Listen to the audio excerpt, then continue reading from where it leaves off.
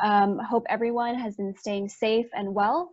Welcome to our 7th virtual SSA program. It's called The Science of Wellbeing, Mindfulness and Positive Psychology. As COVID-19 spreads around the world, it is vital that we place health and well-being, both mental and physical, at the forefront of the discussion. And as such, we'd like to take the time to recognize those at the center of it all, our frontline healthcare workers battling COVID-19. They're putting themselves in the path of the pandemic and in this unprecedented crisis, rising to the occasion and caring for our most vulnerable. So thank you from everyone at CDL for the sacrifices you make every day, and especially during this pandemic. All of us are deeply grateful to your dedication and courage in keeping our community safe and healthy. Today's session is presented to you by CDL's SSA in collaboration with CHWC. The Singapore Sustainability Academy, or SSA for short, was opened in 2017 and is Singapore's first major 3P partnership space dedicated to advocacy, thought leadership, collaboration on climate action, and issues of sustainability. And due to the COVID-19 pandemic, we're pushing out programs usually held at the SSA onto a virtual platform to ensure continued engagement of the community. We're very pleased today to have longstanding partner CHWC with us. CHWC is the nationalist movement for sports and more. As the COVID-19 pandemic has disrupted the sporting industry, CHWC has also evolved into hosting virtual programs, both free and paid, for members to stay active and healthy. Today's session is a teaser of the suite of programs that you can access through their platform, both on the CHWC app and the CHWC Circle. Science of Wellbeing, Mindfulness and Positive Psychology is a topic of focus today. We're lucky to have SportSG Certified Health and Wellness Coach Mark Allison and Deputy Director Ung Bee Koon here to share their insight on the subject. This workshop will focus on tips and simple movements to help you feel your best, both physically and mentally. Before we begin, please ensure that your headphones are connected and that your microphone is muted. If you have any questions, please feel free to unmute yourself and jump into the conversation, or click on the chat box at the bottom of your screen to type in a question or comment. We also encourage you to turn on your videos and contribute to this interactive session, because the 3 most interactive participants stand a chance to win $30 CHWC care packs. So please join in and have fun. And if you haven't already done so, make sure you go to view options at the top and select side-by-side mode so that you can see our presenters along with their presentation slides. Please also go to the top right of your screen and click on gallery view so that it changes to speaker view. This way you can also toggle the slider in between the PowerPoint slides and the speakers and drag it to make one or the other larger. Note that this session will last about an hour and will be recorded and accessible on our CDL Sustainability YouTube page. So without further ado, let's all welcome Mark and Bee Koon. Thank you very much, and thank you everyone for tuning in. It's a pleasure to be here and to be speaking for such a wonderful organization that we're partners with in Singapore, and to speak to a bigger cause and something that I really believe in has opportunity to shape our future for the better and allow all of us to thrive. And so today's talk will be on the science of well-being, which fundamentally it's in this new emerging field of positive psychology and mindfulness. And just a quick introduction. I've lived in Singapore now for the last year and 4 months. Our company, the Institute of Motion, formed a partnership. We started working with Sports Singapore and CHWC about 2016. And just about a year and a half ago, we begun the beginning stages of preventative healthcare project as a part of Vision 2030. And so I am in the United States right now visiting family now that the travel ban is lifted. So it's 2 a.m. here right now. So please forgive me if I'm stumbling on my words a little bit. My sleep cycle is a bit off, or if the environment seems a little bit funky. I'm in my parents' pool house. But this is truly an honor to be here, and I want to thank you guys for your attention and for tuning in. And because the bandwidth is a little shaky, I'm going to also turn off my video so we're not interrupted during the presentation, and then I can turn it on again at the end.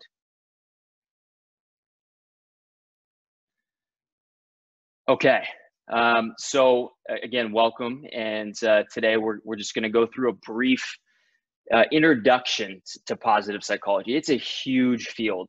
And so I want to keep it simple. I'll keep it brief and share the insights on what I believe is the future of how we shape our societies to become more resilient and sustainable. And ultimately, the pathway to that transformation is through mindfulness. And then we're going to share and put all that together with my partner here, Bee, who's going to take you guys through some movements to complement a lot of the psychology and other science I'm going to talk about. Bee, I'll let you introduce yourself real quick, and then we'll get on with the talk for today. Well, hi everybody. My name is Bee Koon. So my day job is like perhaps most of you, sitting in an office and doing some perhaps planning work. So today's talk is really about mindfulness, and later I'm going to bring you through some, I call it movement meditation as well. So the other word which Mark used is mindful movements. Both are the same. And I'm from SSG, and just a quick introduction, if you do not know yet, I'm sure all of you would have known about SSG. It is our national movement to get everybody active. So, and Mark and I, we have been working on this project called the Active Health Project. So Active Health is a social movement that we believe that everybody can thrive and every organization can flourish. So this is very, very connected with what Mark is going to share today in terms of the introduction to positive psychology. So without further ado, Mark, I shall hand it over back to you, to continue your presentation. Thank you, Bee.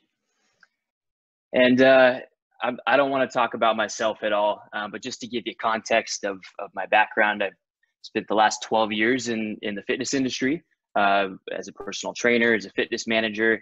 My background is in kinesiology, and I was more on the movement, fitness, performance side of health and well-being. Our company, the Institute of Motion, we work with professional sports organizations, the NFL, the NBA, NHL, and we also work with large health organizations and technology organizations like Apple Health, Microsoft Health. And we've always thought about things a little bit different as a fitness company. And obviously the changing landscape of healthcare and how we need to look at the future of sustainability, because it's changing so fast. We can't keep up, and we can't keep up with the burden that it's put onto our healthcare system financially. So we've shifted as a company into really more of a holistic view of this idea of human flourishing and thriving. And the Institute of Motion, I mean, we've been around since 2010, but we're ultimately an applied health and human performance company. And so I made a transition about 5 years ago out of just fitness and sports and into this idea of human flourishing and thriving, and started studying coaching psychology. And that led me to my graduate degree in, it was a master's of kinesiology in integrative wellness at a Point Loma in California. And it was one of the first programs of its kind because it really helped bridge the gap between the movement sciences and the mind and the body, and also understanding probably what's more important than anything is human behavior and what constitutes people making decisions to change and change for themselves for good.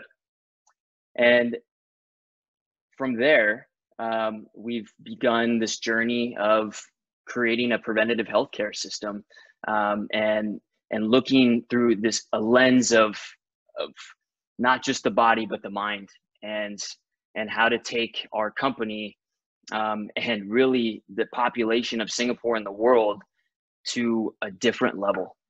It's a place that we've never been before as a world, as a healthcare system, and it's far away from what the fitness industry is doing right now. But one of our core values is curiosity, and we don't get stuck in the dogma and the so much of the hearsay and everything that goes around about health and wellness. There's a lot of confusion, and we try to cut through that, and we try to honor that all sides do have benefit, and that we need to honor the whole person and figure out what they really want. It's not about our agenda. And one of the things that also sets us apart is that we don't really believe that fitness necessarily equals health, right? You can be very, very fit. You can be a top level athlete, a professional athlete at the top of your game, but it doesn't necessarily mean you're healthy. And we're seeing the repercussions of that all over the world. And so on the fitness side, and high performance side, our top 3 programming outcomes have actually been around sustainability, resiliency, and injury prevention. It's how do we create and engineer the unbreakable human, and looking at everything from muscle, bones, nerves, fascia, and the environments that we can put people in so they can sustain and do what they love and ultimately stay healthy. Now, what we also, as we merge into this field of positive psychology, looking more at mental health, right? Just because you're healthy, it doesn't necessarily mean you're happy. And that's where our conversation about positive psychology is going to start. And if we look at the definition of wellness, right, which is a little bit different than just health, from the World Health Organization, it's a state of complete physical, mental, and social well-being. It is not merely the absence of disease or infirmity. Right? And you'll see me, we'll talk about this continuum a lot. But you know, as we shift from a disease sick care model, getting people neutral, where there's not necessarily illness or disease, but they're not necessarily well, they're not thriving. And we want to cross that other chasm. So, you know, for a very, very long time, I think we've been asking everybody the wrong question, right? Because look at these statistics. 80% of adults are not thriving mentally. 95% of adults aren't engaged in the top 3 to 5 health behaviors. By the way, these are worldwide statistics. I can provide all the links to these studies after the presentation today if you'd like to dive in. And 65% are overweight or obese. 70% aren't engaged in work. I mean, stuff's not meaningful. This is more than an epidemic. So the search really for happiness is universal, and positive psychology is all about cultivating the power of happiness, mindfulness, and your unique strengths, which are really associated with your values. And I'm going to talk about the founder of positive psychology. His name is Martin Seligman in just a bit. But since World War II, general psychology became a science largely about healing, right? It concentrates on repairing damage within a disease model of human functioning. So, right, post-World War, there was a huge need, especially in the United States, to help people that were suffering from trauma, from post-traumatic stress disorder, from so much mental health and suffering that the government and funding and healthcare had to shift in order to treat that. But at the same time, we kind of forgot to focus on the other side of psychology, which is, well, what about the people who already do well? And what is it that they do that makes them do well, right? That's what we want to look at. There's got to be a reason and a correlation. So there's been a focus on weaknesses, what's wrong with people, right? Which factors impair human functioning?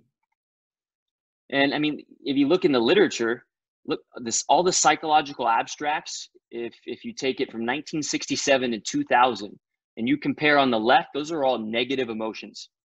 General psychology is primarily studied that anger, anxiety, depression, and compare it to positive emotions, joy, happiness, and life satisfaction. There is a 21-to-1 ratio of scientific literature that is cited in the negative versus the positive. So there's been this focus on weakness. And if we look at this picture, we'll say -5 represents suffering from problems. We'll say 0 represents not suffering from these problems anymore. And +5 represents a flourishing and fulfilled life. So the disease model is focused on the -5 to 0 section. And interventions that are grounded in this model have a goal of helping people move from -5 to 0. In a clinical context, this could mean that a therapist aims to reduce symptoms and prevent relapse. The end goal is 0 point. It's achieved when the client is no longer experiencing diagnosable symptoms of psychopathology as described in their Bible, which is the Diagnostic and Statistical Manual of Mental Disorders, or the DSM. So this has been about a problem. And some of the misconceptions, right? It's like, well, we think we need to focus on weaknesses, right? Focus on your weaknesses to be more well-rounded. Well, fixing what's wrong automatically leads to well-being. Not necessarily. There's a positive effect and a negative effect. They're not on the same continuum. Getting rid of anger, fear, and depression will not automatically cause peace, love, and joy. And so the absence of mental illness doesn't necessarily imply the presence of mental health, and vice versa. Right? So again, that this neutral point doesn't equal flourishing. So to put another point in here as I bring it together, it's I want to take you guys through a little bit of an exercise, a little challenge, if I may. I'm going to give you guys 25 seconds. And when I say go, the next slide, you need to try to remember as many images as you can that have red in it. Okay? And if you can, write it down, like in what the picture is. You're going to have 25 seconds. In just a moment, on the next slide, you need to identify and try to remember as many pictures as you can that have the color red in it. Okay? Here we go. 3, 2, 1, go. You have 25 seconds.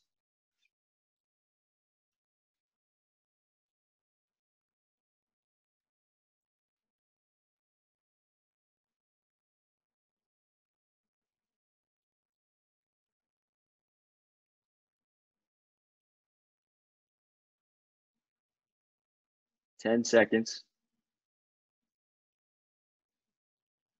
5, 4, 3, 2, 1, stop. All right. So I'm curious, how many of those red images can you actually recall and remember? And if you could remember 4, at least 4, put your name in the chat or say that you did that. How many of you guys were able to remember at least 4 images and recall what they were? Looking at the chat, a lot of people remember 6. Some people remember 10, up to 14 even. Yeah, wide range. Excellent. 14, that's very impressive. So, well, I didn't mention the next part of this challenge. So I apologize, but we got one more part. What I didn't ask you was this. How many green images can you remember from that picture? And be honest. Go ahead and put it in the chat again.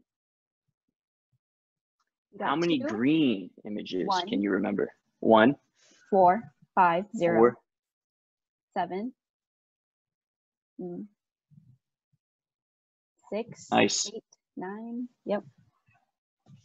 So a little bit less, right? It's kind of a trick.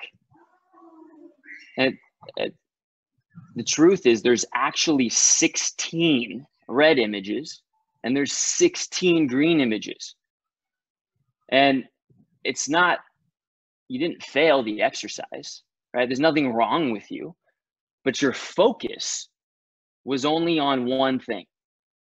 And our brains tend to, our energy flows where our attention goes, right? So when you're thinking about one thing, the brain's, it has a very difficult time multitasking, especially if it doesn't know the bigger picture. So we've focused on people's weaknesses and their illnesses and everything for so long because it was such a problem that it's not, you know, that psychologists and our sick care system is bad, and they're not bad people. We're not saying that. But what we're saying is, where's the focus, right? Our focus has been on people's weaknesses and what's wrong. And so I want to throw this to you guys as you think about yourself and the greater context of health and well-being and sustainability. Reflect on where is your focus? On your own health, on others, on society? Is it looking at the weaknesses? Is it looking at what's wrong? Are you hard on yourself? Think about that. So again, to summarize this, and to give a definition of positive psychology, this is Dr. Martin Seligman, who was a clinical psychologist in that field for quite some time, almost 30 years. And so he knows that field very well. And so when Martin Seligman became the president of the American Psychological Association in 1998, he had a vision of a new domain of psychology. So rather than mainly focusing on what ails the human mind, which is, neurosis, anxiety, depression, Seligman proposed that psychology turn more of its attention to the conditions that enable people to flourish, to what makes people feel engaged, fulfilled, and authentically and meaningfully happy. This movement became known as positive psychology, and it's delivered important applications for coaches as an evidence-based body of knowledge to support the process of behavior change and foster higher levels of well-being.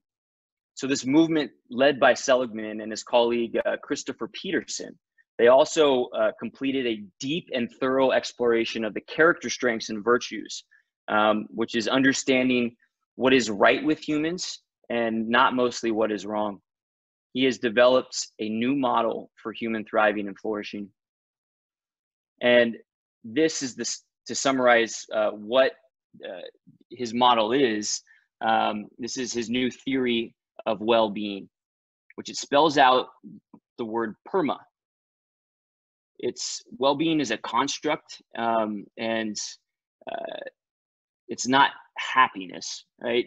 The topic of positive psychology is putting that together. And well-being has 5 measurable elements. PERMA, positive emotion, of which happiness and life satisfaction, all aspects of that. Engagement, which you can think of things like getting into flow state, right? Time and space disappear because you're so engaged, right? Or being engaged at work because it's meaningful. Relationships, positive relationships with others. Creating meaning and purpose in your own life, and accomplishment or achievements. So there's not one element that necessarily defines well-being, but each contributes to the bigger picture. And some aspects of the 5 are measured subjectively. By self-report, others can be measured objectively. So we'll dive into a little bit of this now. And overall, we've shifted the focus, right? Positive psychology is the scientific study. I want to emphasize that it's a scientific study of optimal human functioning that aims to discover and promote the factors that allow individuals and our communities to thrive. So we shift to a focus on strengths. What's right about people? What factors promote human flourishing? And how do we go from neutral to +5? How do we move the needle out of the diseased, sick state into a whole new way of living? And this is a video that summarizes basically everything I just said about positive psychology. It'll be put in the chat if you guys want to watch. We won't watch it today.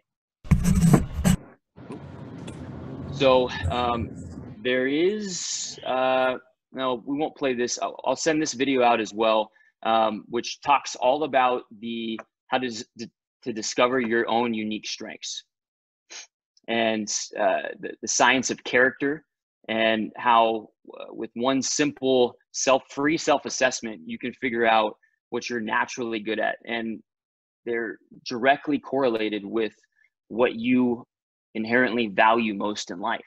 And when you align your strengths with your values and you apply that to things that you do, it is a way to promote and increase happiness more than anything, and engagement, and create more experiences of flow and meaning in your life.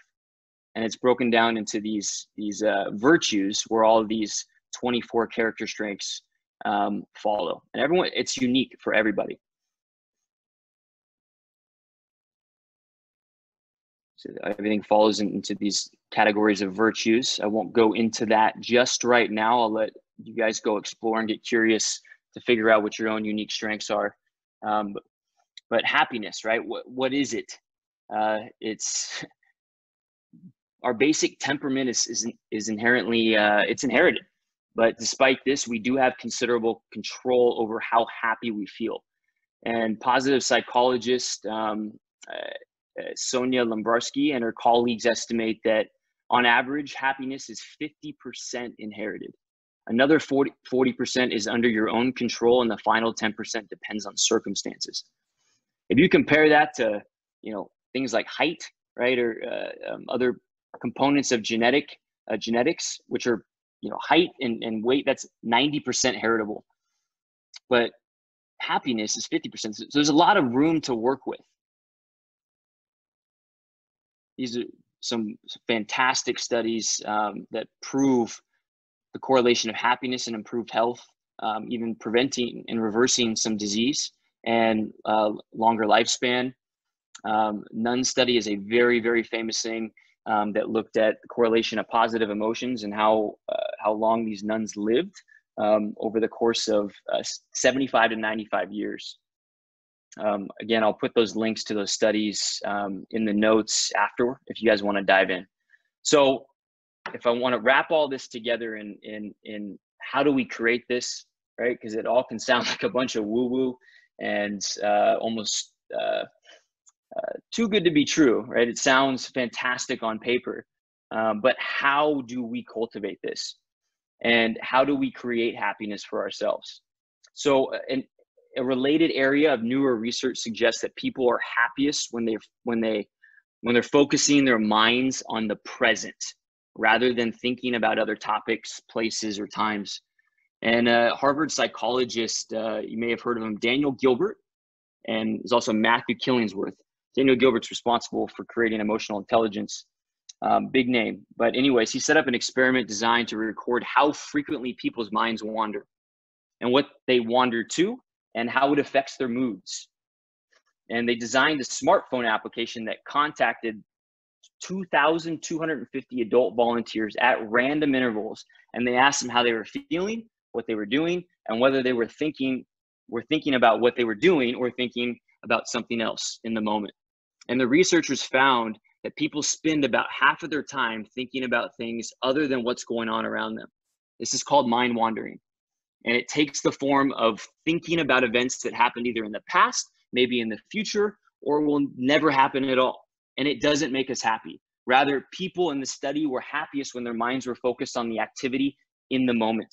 And so the research published in the academic literature reinforces the advice of various even religions, philosophies, therapies that have suggested since ancient times that happiness and fulfillment may be found more easily by living in the moment, being in the here and now, and experiencing the present to its fullest, rather than thinking constantly about other things. So, and you can actually go to, it's like www.trackyourhappiness.org and download the app and figure out what specific factors make you happy. But overall, 46.9% of your waking hours, people their minds are wandering. And 30% of the time, it's almost all activities except for sex. That is the one activity that people are extremely and fully present in. And then there is negative impacts on overall happiness. So I say this because all this ties into why we need to focus on mindfulness first, which is really, it's more about self-awareness. And these pathways to create this all start with the self. I'm going to skim through a lot of this stuff. You guys will have a chance to go through the content later and dive in. But ultimately, mindfulness is not about relaxing. It's not a religion. It's not a way to change thoughts. It's not difficult. It's also not easy. And it's a way to not be concerned. It's not a way to not be concerned with the future anymore. And it's impossible to investigate. It's not impossible to investigate scientifically. There is tons and tons of literature on this. So defined, mindfulness means paying attention in a particular way, on purpose, in the present moment, non-judgmentally. Paying attention in a particular way, on purpose, in the present moment, and non-judgmentally. And that is from Jon Kabat-Zinn, who's considered one of the fathers of bringing mindfulness to the United States and kind of taking it out of some of the religious concepts and bringing it to stress reduction and applying it to the rest of life. And ultimately, living in the present sounds like it should be easy enough. The present, after all, it's where our bodies are. But the problem, says Dr. Kabat-Zinn, is that our minds are often somewhere else. All right, they wander, they worry, they regret and anticipate and have expectations. And in the process of all that thinking, we get stressed out. So the key to being calm and clear, to healing both your body and your mind, is learning how to become a human being again, rather than a human doing. Singaporeans, I've noticed, you love to do. You guys are fantastic multitaskers, but it takes so much away from the human experience. And presence is a way of being in the world, right? That it creates growth and it creates connection, and it does require skills, because it sounds like a bunch of woo-woo at first. And when you choose to do it, and you do it with things that you value, it strengthens everything and creates the environment for you to flourish and get what you really want. So the 5 core components of mindfulness are attention, open awareness, acceptance, no identification, and choice, essentially being non-judgmental. We talked about this, right? Being in the past, right? We're in the future, and what sort of things can we do to get into the here and now?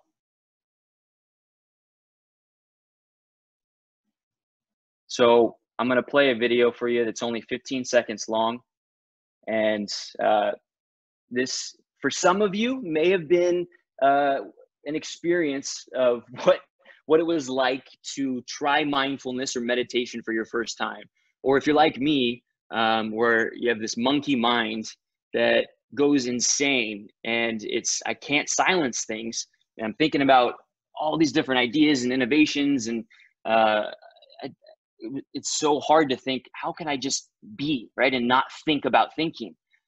And there's all these misconceptions about mindfulness, yet it's extremely popular, and it's very misunderstood. So this is a video of the Grinch trying to meditate for the first time.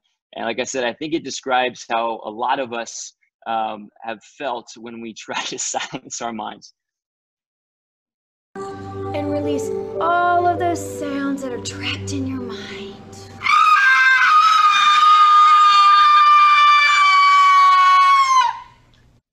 Sir, are you okay? I'm a little messed up. Oh man, it kills me every time. He said, "I'm sorry, I'm a little messed up," right? And it's this idea that mindfulness somehow takes all those thoughts away, and you're just going to transcend to this higher place of being and never think about thoughts. And I mean, there's a lot of misconceptions, but there is so much science behind it. And if you learn to do it right, you can apply it to every part of your life. And, you know, being able to recognize your own thoughts is a very powerful tool. You can't really turn it off. It's always going to go. It never goes away. And that disconnects us from the present moment.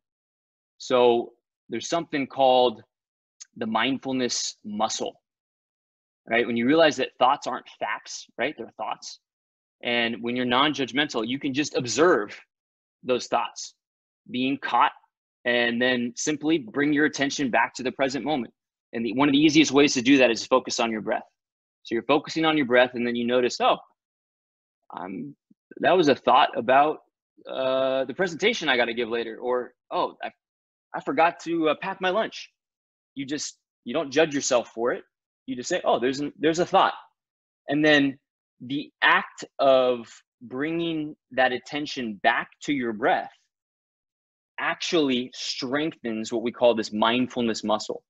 And this is linked to increasing gray matter, all sorts of positive emotions, people being able to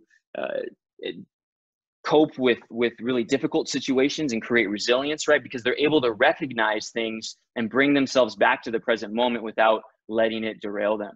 So the more you do this, the more you practice mindfulness, and you just come back to the present moment, the more this mindfulness muscle gets strengthened.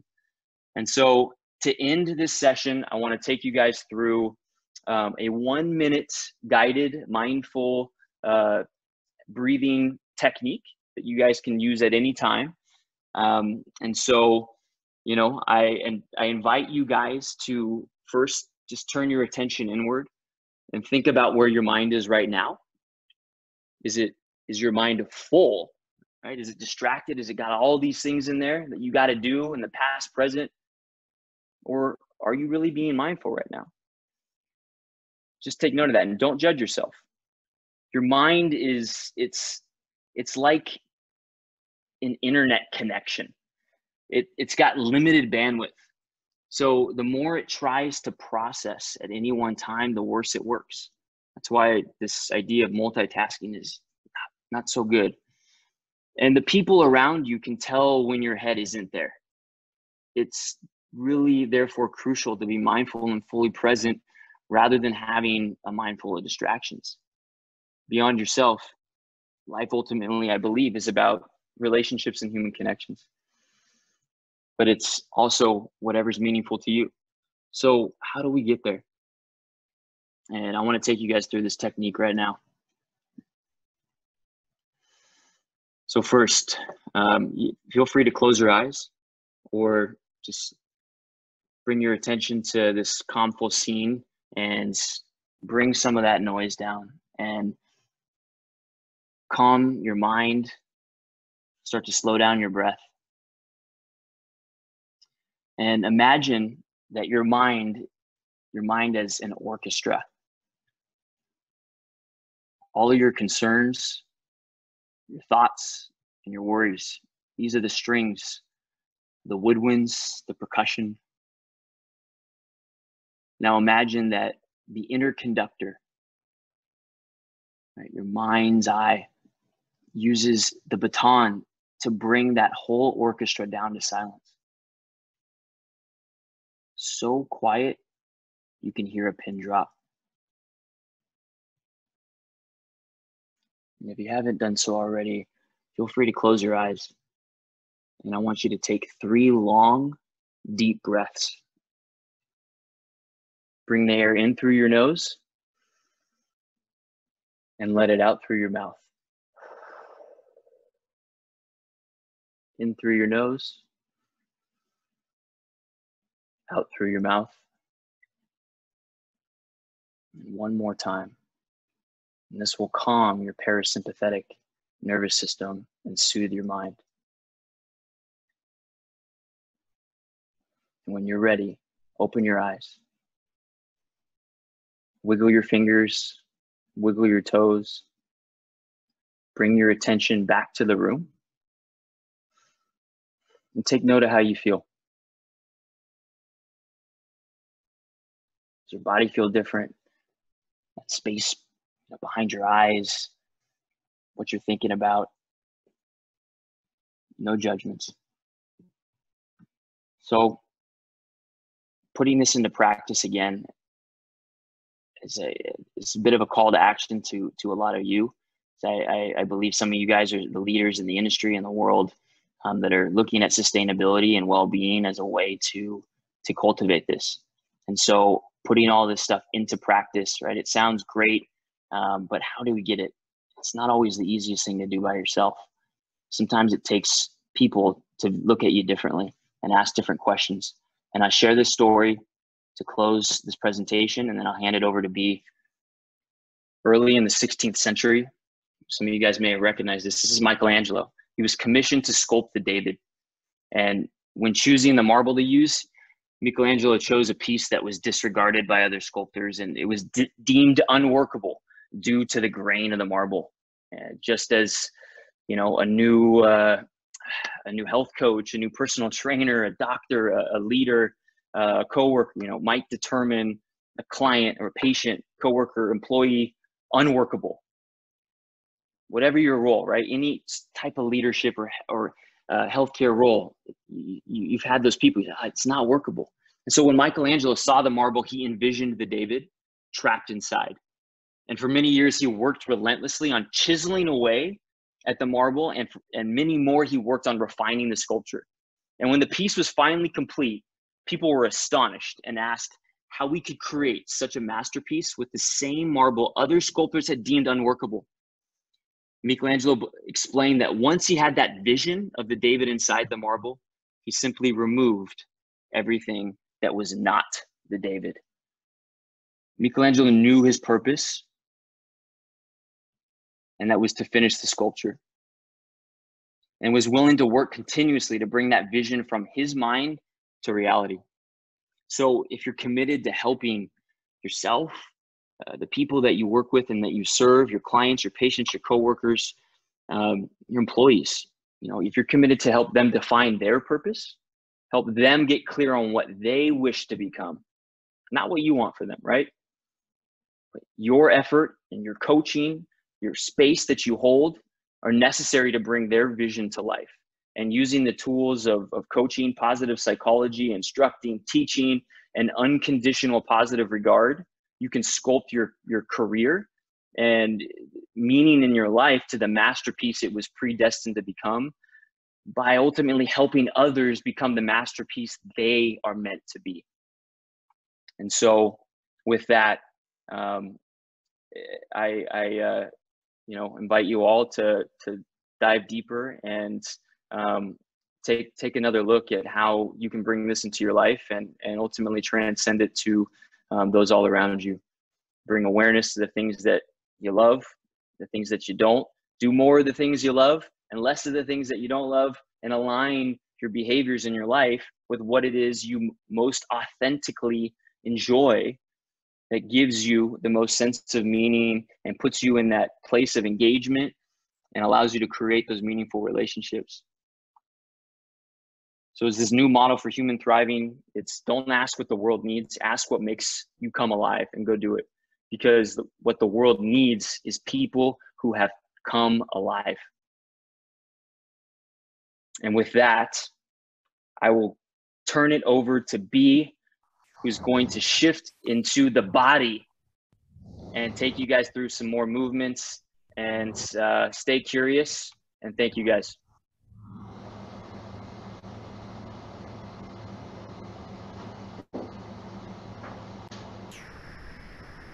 Hi everybody, and thanks so much to Mark for bringing us to this concept about positive psychology and having the mindfulness in us, the awareness in us. And how many of us here wants to be like Michelangelo? For one, I would like to be like him. I have a vision in mind. And how can I chisel the David which I envision? So I like to encourage every one of you to probably be on this Michelangelo journey together with us. So for this session, as you see, I'm in my so-called workout attire. So what I'm going to do is I'm going to invite everybody. Sorry, Bee Koon. Sorry for interrupting. There's a bit of background noise. Is it possible for you to speak up a little bit? It's quite soft. Right, can you hear me clear? It's better now. Yeah, it's clearer now. Okay, all right.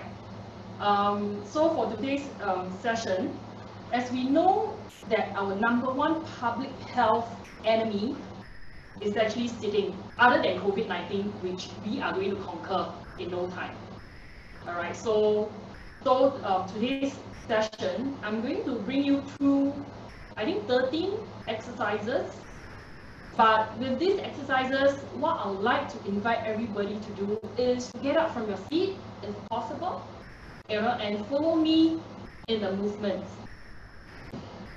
And what is special about these movements is, I would like you to concentrate on your breathing and to feel and be aware of your bodily sensations. So with this, I would love to call this movement meditation or mindful movement. So today there are 4 parts for these exercises. The first part is a kind of like a warm-up exercise. I'll just do some 2 quick warm-up exercises to just get our body activated. After which, we will do 3 sections of mobility exercises.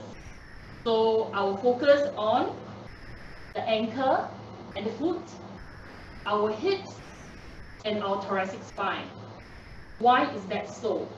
Because these 3 major joints are meant to be mobile, meaning to say, it's supposed to be able to bend forward and backwards. It's supposed to bend sideways, and it's supposed to be even able to rotate slightly. So some of our joints, which are mobile as well, but not as mobile as our ankle, our hip, and our thoracic spine, will be, for example, our shoulders, our lumbar spine, which is our lower back, and even our knees. So before I move into the exercise itself, just give an illustration that, for example, if our hips are immobile because we are a sitting nation, guess what? Which are the joints that will be compromised? Perhaps our lumbar spine, whereby some of us experience lower back pain, or our knees, whereby when we jog, we realize that, ouch, our knees hurt. So without further ado, my first set of exercises, we will do 4 reps each, and then just follow me, all right? The first two exercises are called warding. It helps us to warm up our bodies. Okay.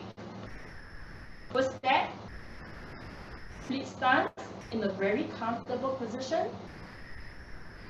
I'm not sure whether you're ready. If you're seated, you can follow me in this exercise. In a praying position, and you push your hands against each other, you feel the tension and you release. So how do we breathe here?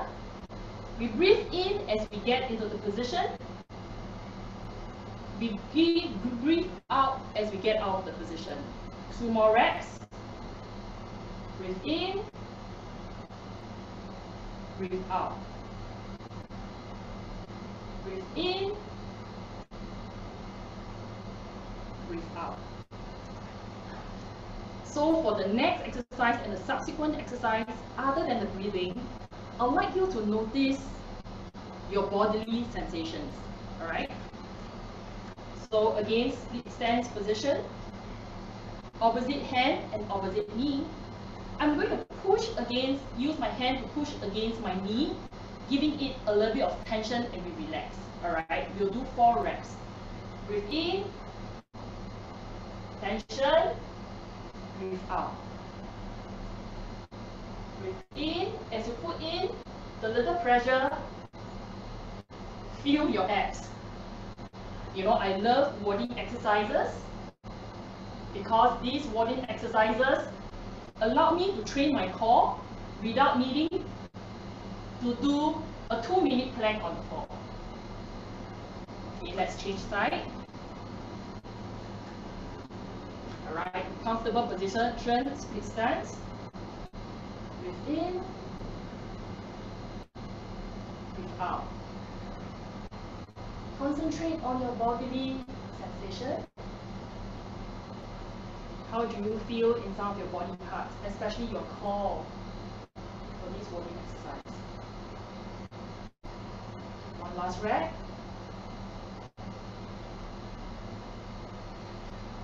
Right, with these two exercises, we should be a little bit warm up. Next, we go into our foot and ankle mobility drills. The first one, just lean against a wall. For me, I'm going towards my cabinet.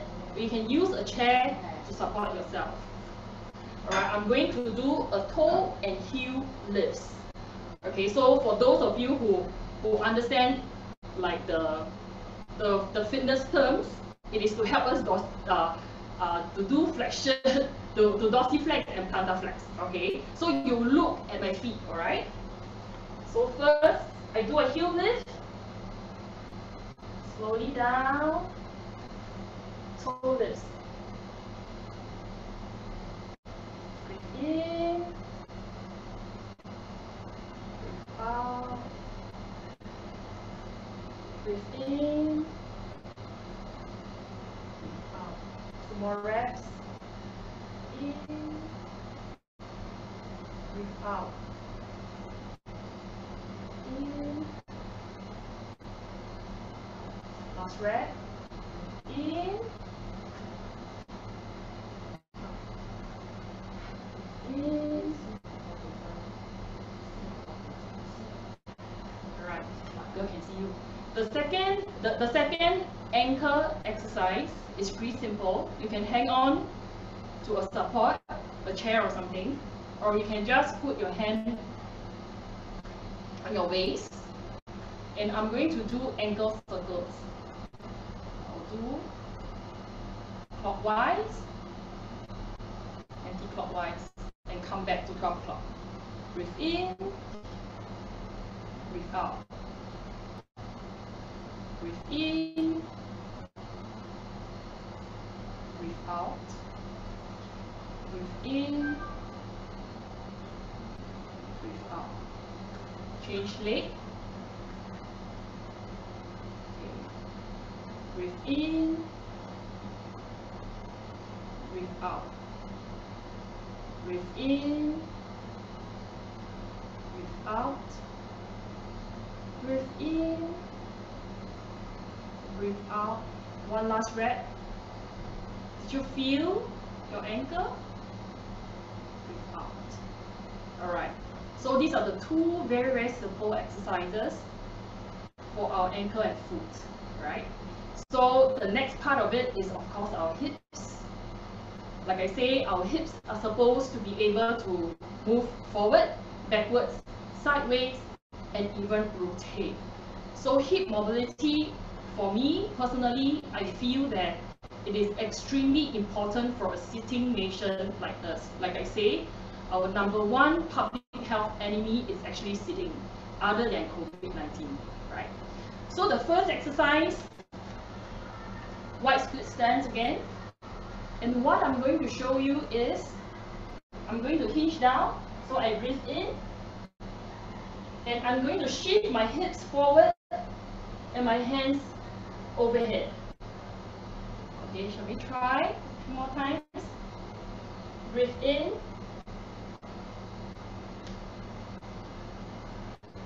breathe out. Concentrate on the pelvis going out and this, the hip hinging down. Not the lumbar spine. You shouldn't be feeling in your lumbar spine, but you should be feeling your hips pushing out. Okay, push the hips out.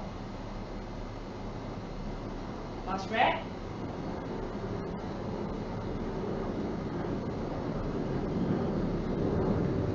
Right. Oh yeah, you can change side.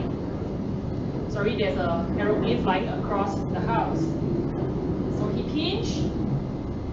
You see my tabletop, my back? Push out the hips.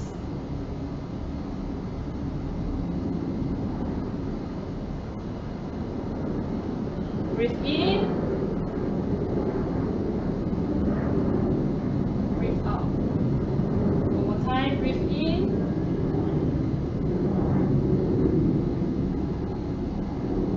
Breathe out. That's our first hip mobility exercise. The next one, our legs wide apart, hugging ourselves. And just watch me. I'm going to shift and sit to one side as a twist. I'm coming back to the other side and I twist. Right? So I'm going to breathe in, breathe out. Breathe in, breathe out. Breathe in, breathe out. Breathe in, breathe out. I want you to feel your hips turning. Breathe in, breathe out. Breathe in, breathe out. 2 more reps. In, breathe out. Breathe in, breathe out. Are you ready for the third hip mobility exercise? The third exercise is actually my favorite. I usually do it just at my desk, either at home or in the office. Alright? So again, it is split stance, just narrow stance will do. So what I'm going to do is I'm going to shift my hips over the other side as my hands reach out. Alright? So 4 reps per side. Breathe in. Breathe out. So try to feel the hips.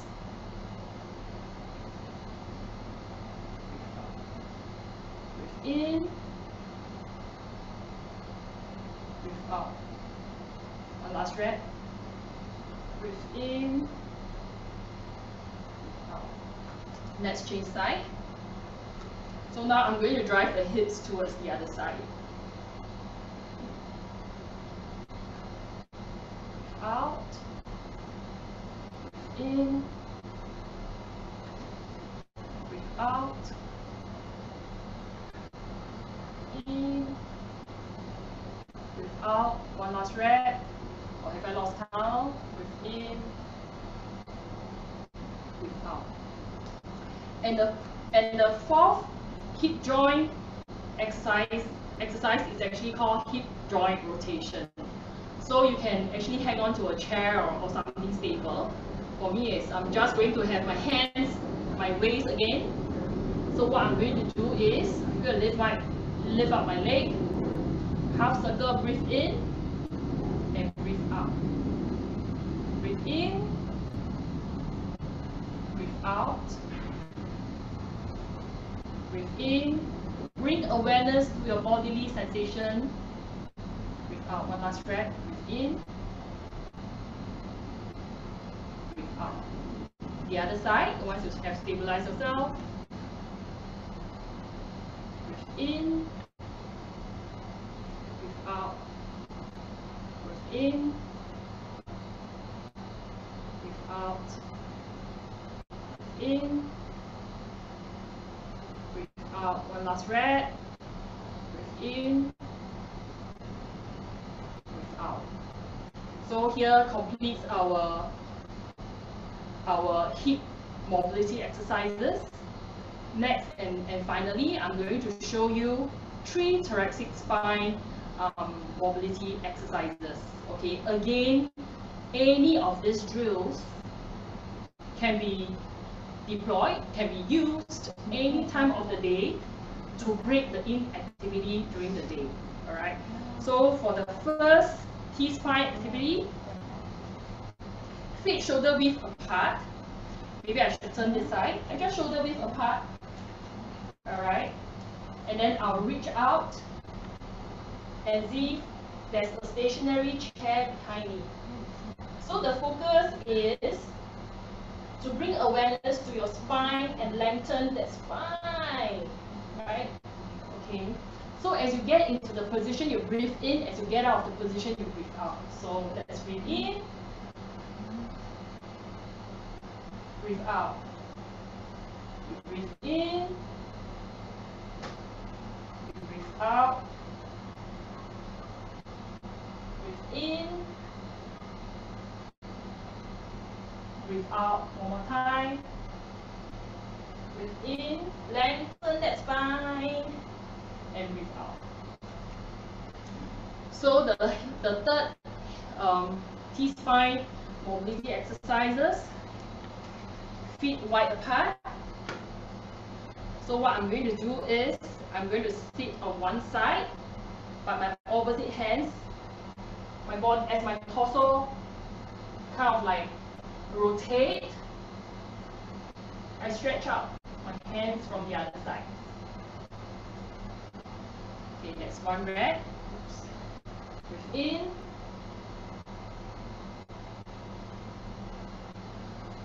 Breathe out. Breathe in. Breathe out. You should be able to feel your T-spine becoming more comfortable. Breathe in.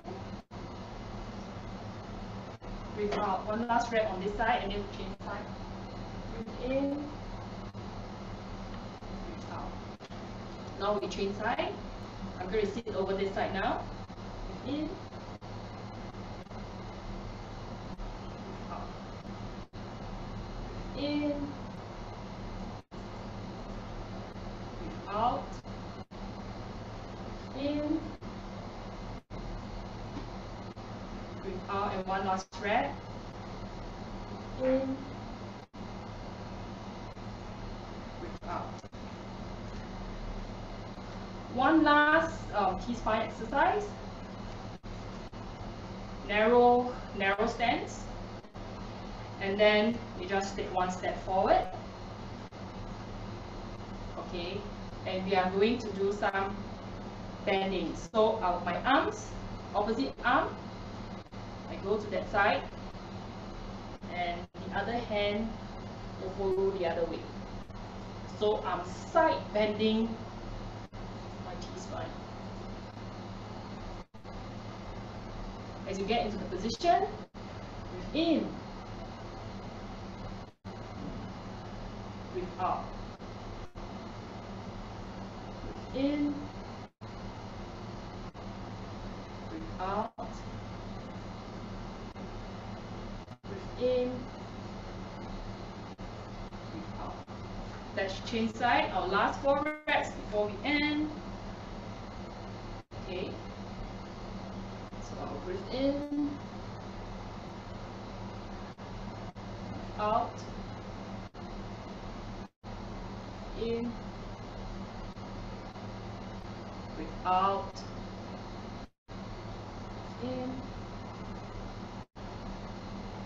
breathe out, breathe in, breathe out. So we have completed 4 types of exercises. Activation as a warm-up, and then just now we did our ankle and the foot, and then we did the hips and the T-spine. So like I mentioned before, you just need to remember 2 to 3 of these exercises. And as you want to break up inactivity during the day, just do a few reps. And if you want to make it a workout, you can also do that, you know, have it at a faster tempo, and then maybe perhaps more repetitions. So with that, I thank you for your time. And on behalf of ActiveSG, thank you for spending this 1 hour with myself and Mark. So with that, we've come to the end of the workshop. Thank you again, and stay safe, everybody.